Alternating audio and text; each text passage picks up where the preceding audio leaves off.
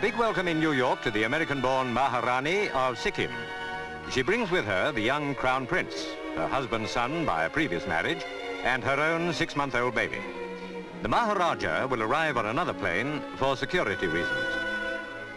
In Gangtok, capital of Sikkim, Miss Hope Cooke married the prince early last year. She was 22. She had met him in Darjeeling when she was touring the East. They decided to marry if they could persuade their relatives to consent. Eventually, all was well.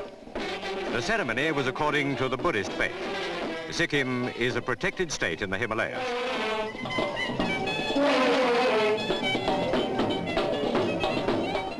Now, the former Miss Hope Cooke is on her native soil. The chief purpose of the American visit is to observe the Sikkimese custom of visiting the wife's relatives to show them the firstborn child.